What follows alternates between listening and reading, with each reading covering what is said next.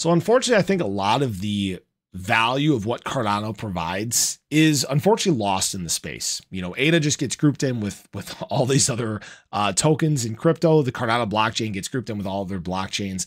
But unfortunately, people miss how big this movement actually is, that Cardano is doing much more than other blockchains in the space. I'm Luckside. Welcome to the channel. If you guys are new or haven't already, make sure you hit that subscribe button down below, hit that bell. Again, it's free to do. We'll keep you updated anytime there's new content live here on the channel. So unfortunately, most of the people in this space, they just pay attention to the retail things, right? Meme coins, NFT, some cool AI projects, some DeFi projects building in the space. That's all awesome, right? That helps drive adoption currently. That's what most retail users like you and me are focused on. But the problem is that there are so many rinse and repeat blockchains when it comes to that in this space that it's become a jumbled mess. That's why you see people bouncing now from chain to chain to chain, whereas the liquidity entering now, right? But the problem is that those types of chains that aren't solving real world problems, they're not sustainable, right? The bigger goal for Cardano is creating infrastructure that can last generations, one that really solves the real world problems. You know, excuse me, when we look at Cardano right now, you can see some of its biggest focuses are education, retail, agriculture, government, finance, healthcare. And these may seem like big quests, but it's already being done.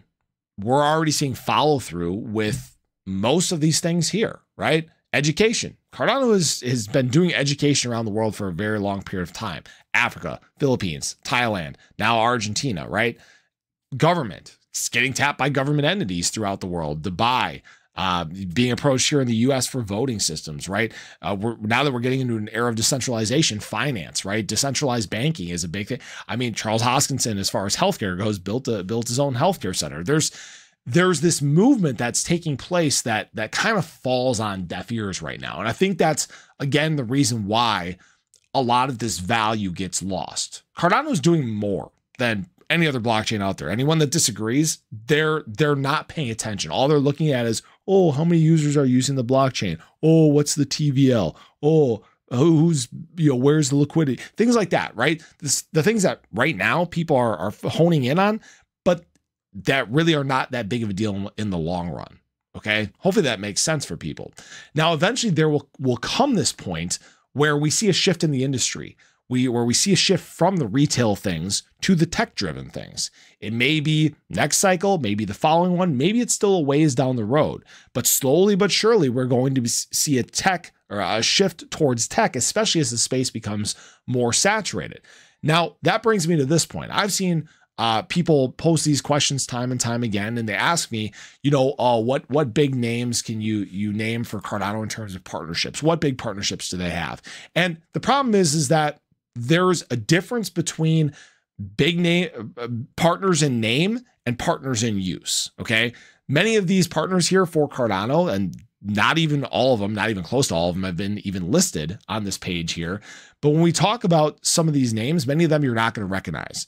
But the problem is when there is a partner that's actually utilizing a blockchain, that's building with it, that's providing education, that's actually a good thing.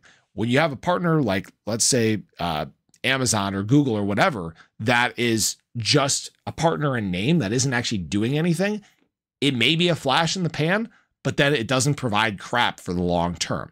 That's where the huge disconnect lies. And that's, again, a big reason why I think people, they sleep on what's actually taking place with Cardano right now. They sleep on the actual adoption from the Cardano blockchain that is occurring throughout the world. Just because there's not this retail excitement or retail FOMO or you know, high millions of users building with meme coins or things like that, they think that it's a failing project. And unfortunately, it's the complete opposite. Right now, people have paid attention to Cardano and know what's going on. We know that Cardano is in fact thriving.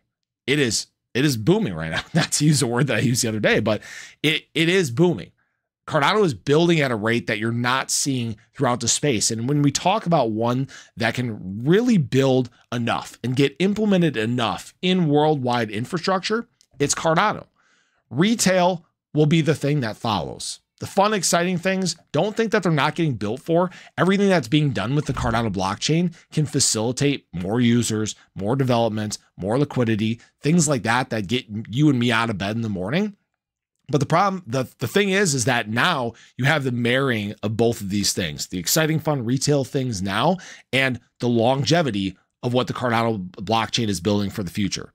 I appreciate you guys as always. I hope you guys enjoyed the video. Let me know your thoughts on this. Let me know if you think Cardano is falling into the same thing. And eventually the realization is going to come. The aha moment for the industry will happen. Appreciate you guys. Have a great day. Catch you guys in the next one. Take care.